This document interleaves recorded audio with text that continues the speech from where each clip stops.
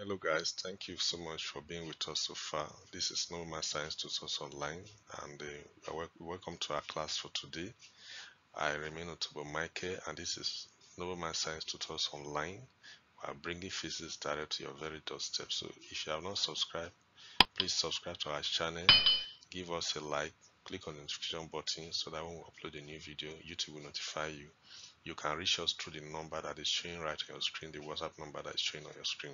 So please get your writing materials so that we'll go to our class for today. Today we'll be looking at angular projection. Don't forget we've treated horizontal projection. So for today we are looking at angular projection. Angular projection. So please just get ready so that we'll go straight to our class. Angular projection. Okay, so when an object is projected at an angle to the horizontal, as I said before in our previous class when we discussed horizontal projection, the object for horizontal projection described a half parabola, but for angular projection, the object will describe a full parabolic curve. A full parabolic curve is like half of a circle. That is when you cut a circle into two. What you have is half of a circle. So that one looks like a full parabolic curve. So that is a parabolic curve. Is that okay? Then its velocity of projection decreases slowly and slowly as it gains height. Normal. When you project an object upward, the velocity will start to decrease gradually because of the force of gravity that is acting against its motion. Then at maximum height reached, the velocity becomes zero. At maximum height, velocity becomes zero before the object will begin to come down, right? Because of the gravity, the object returns to same projection plane, a distance arrow from the point of projection. This distance arrow is also known as a range. It is the distance from the point of projection to the point that the object touches the ground, right? So an object that moves through space on projection is called a projectile. Then the path taken by a projectile is called trajectory. Okay, so this is the shape of a half of a parabola. This object, this is the initial velocity, and if you look at this velocity that is at this angle to the horizontal, it has two components. It has the vertical component, and then it also has the horizontal component along the horizontal direction. Then the distance between from the point of projection to the point at which this board touches the ground is known as a range. And then the highest point is the maximum height. At maximum height, final velocity is equals to zero. At maximum height, final velocity is equals to zero. So this diagram shows everything that happens along the path of a parabola, or of an object that is describing a parabola. Is that okay? So we are going to look at the equations that are related to angular projection.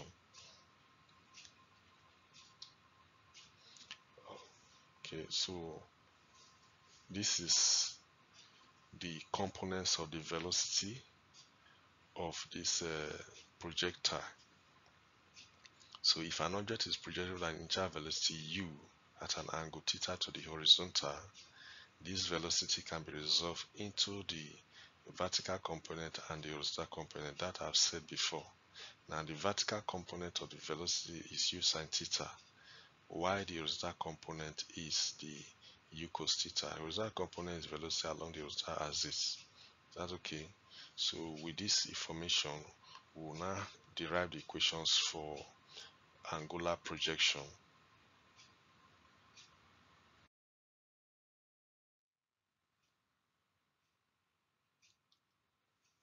So when an object is projected at an angle to the horizontal at a particular point t, the vertical component of the velocity vy, we said that the vertical component of the velocity is u sine theta. right? So from that first equation of motion, we know that we had that v is equals to u minus gt. That is for the first equation of motion, for upward motion from acceleration due to gravity. So this vertical component or the velocity is what is written by this. So vy will now be equals to substitute u sine theta into this, so that you have u sine theta minus gt. Okay, but if the object is coming down, then the vertical component will be u sine theta plus gt. So depending on the direction of motion on the object, upward or downward, you know the operator to use, minus or plus. Is that okay? You know the operator to use, minus or plus. Now, having known this, we want to find the equation for the time to get to the maximum height. Now, from this equation of motion, from this first equation, from this particular first one, since the object is going upward, then we'll use that v is equals to u sine theta minus gt. Please just take note of this equation, because in most of your exams you see this equation of projectile, right? Now at maximum height v is equals to 0. At maximum height, this v is equals to 0. So you have 0 is equals to u sine theta minus gt. Now remember that when an object is going up, right, at maximum height, the object will stop momentarily. Yes, at this maximum height, the object will stop momentarily. That's why the velocity is 0. So that when somebody says the velocity is 0, you don't have to be confused. The object will rise gradually until you attain the maximum height. It will stop momentarily before it will start to come down.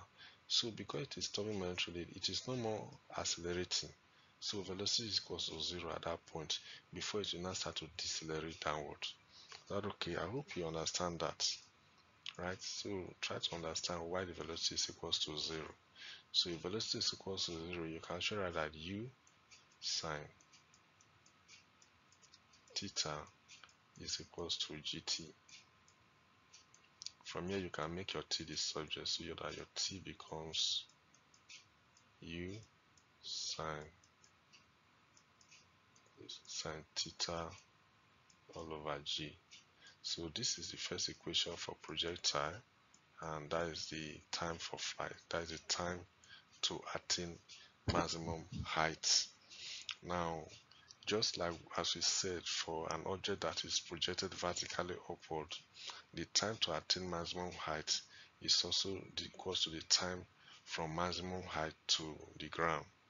So which means that the total time of flight will be equals to this time to attain maximum height plus the time to come down. And if the two times are equal, it means that total time of flight t is equals to 2t. So substitute for t to this equation, you have that total time of flight is equals to 2 u sine theta all over g. So this is the equation for total time of flight, and this is the equation for time to attain maximum. That is t mass. This is t mass, time to attain maximum height. Then this is the total time of flight, 2 multiplied by u sine theta. Is that okay? So you need to take note of these equations, because you'll be using that to solve a lot of problems. Okay, so that's how to derive the equation for the time of to attain maximum height, and then the total time of flight. Okay, so this is what we have discussed so far now. Okay, so this is the total time of flight. Time of flight 2u sin theta over g, right?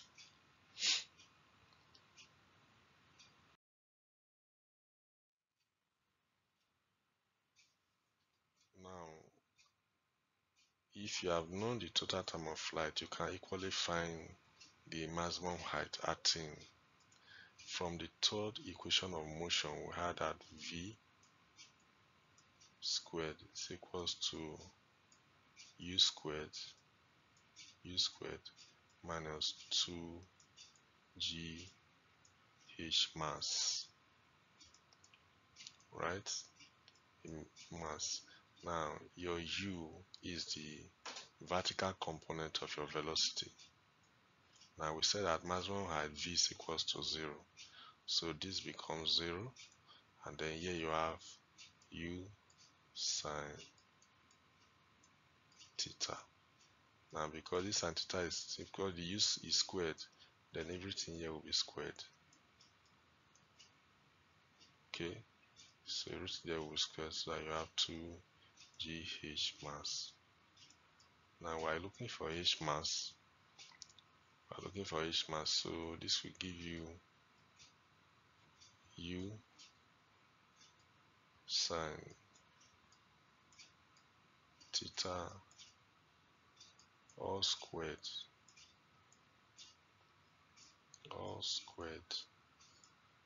give you equals to 2gh mass. So you can divide both sides by 2g, so that you have that u squared sine theta all squared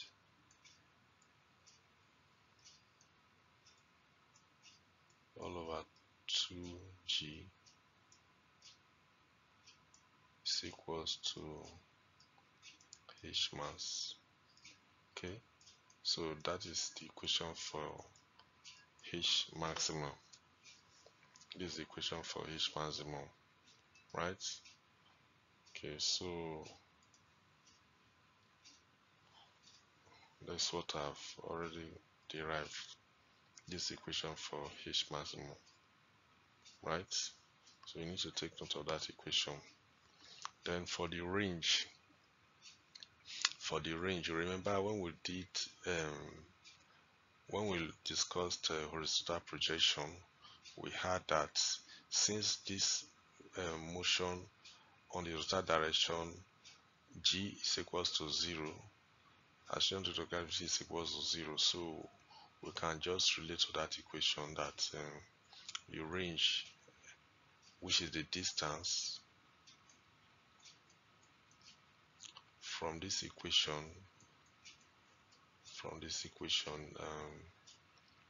ut plus half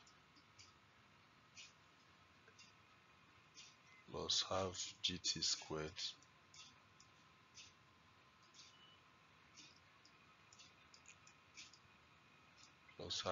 squared g is equals to 0 along the horizontal axis. So this part of the equation becomes 0, so that what you have will be r is equals to range is equals to ut. Alright, so your t is your total time of flight, right? Your t is your total time of flight, the total time of flight. So when you bring that in, the velocity here is the horizontal component of the velocity. So when you bring that in, you have u cos theta times your t from our previous derivation where that t is equals to u squared, where that t is equals to t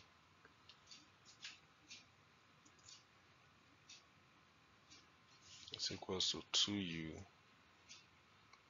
sine theta, right? 2u sine theta, that's our t. That's what we had, 2u sine theta all over g. So substitute that to this equation, where in position of your t, you have 2u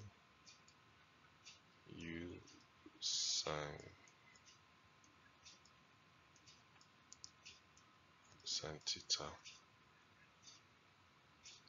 all over g. Okay, so you work this out.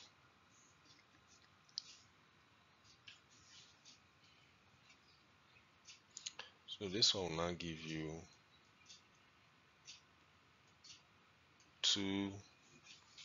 If you multiply this out, you have 2 times u squared, 2u squared sine theta cos theta, 2u squared sine theta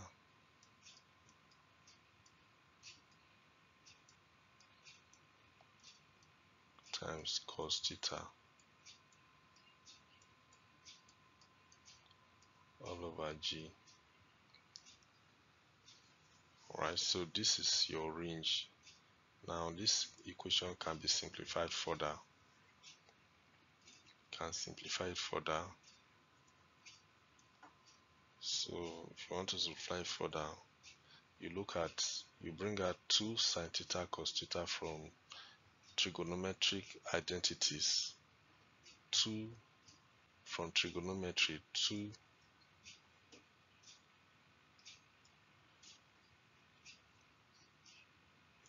sine 2 sine theta cos theta is equals to sine 2 theta. See the 2 here, this is the 2, then this is sine theta cos theta. So 2 sine theta cos theta from trigonometric identity is sine 2 theta. So if you substitute that into this equation, it will give you that range. Your range now will be equals to,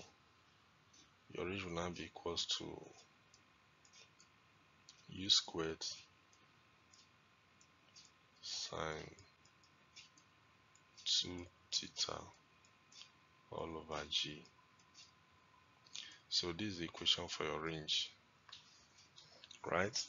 This is the equation for your range, u squared sine 2 theta all over g. This is the equation for range.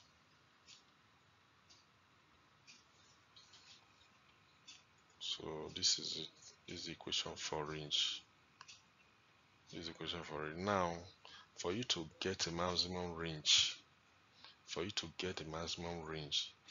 it means that the sine of your angle, the sine 2 theta, should also be maximum. And the maximum sine of an angle is when the angle is 90 degrees. The maximum sine of an angle is when the angle is 90 degrees. That's when you have the maximum value for sine. Okay, so for you to get the maximum range, it means that your theta, when you multiply your theta by 2, it should be equals to 90 degrees, and which means that your theta should be 45 degrees.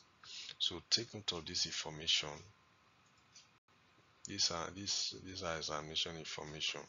For you to get a maximum range from your projectile, you must put the angle at 45 degrees. That gives you a maximum range. So at maximum range, the angle theta should be 45 degrees. This is a key information that you need to take note of. You know, when you multiply 45 by 2, you have 90, and sine 90 is equals to 1, which is the maximum sine that you can get. I hope that is clear. So please take note of that information, it's very key. So maximum range, if you substitute that into that equation, you are going to have u squared all over g, because sine 2 theta is equals to 1. So if this is 1, then your initial equation will become r mass equals to u squared all over g. So in case you are given any question like that, please take note of this equation. This equation are used to get your maximum range. That's if the angle is 45 degrees. But if it is not 45 degrees, then you do your normal calculations to get your maximum range. That's okay. It is only when the angle is 45 degrees that you use this equation. But if it is not, solve the problem using the equation that you derived, right? Okay. So projectile is very useful, and these are the areas in which projectile study is very key and important. 1.